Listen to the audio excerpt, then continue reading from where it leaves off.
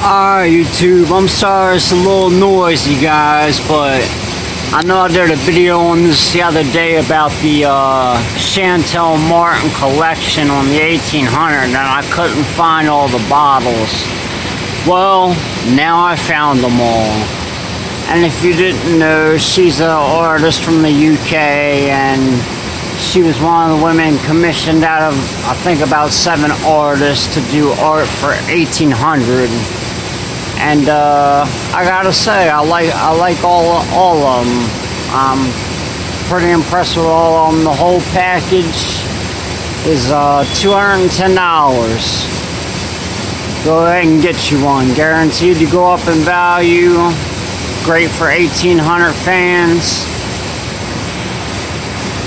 Yeah, most definitely. Get you a box of that. Average price is $210.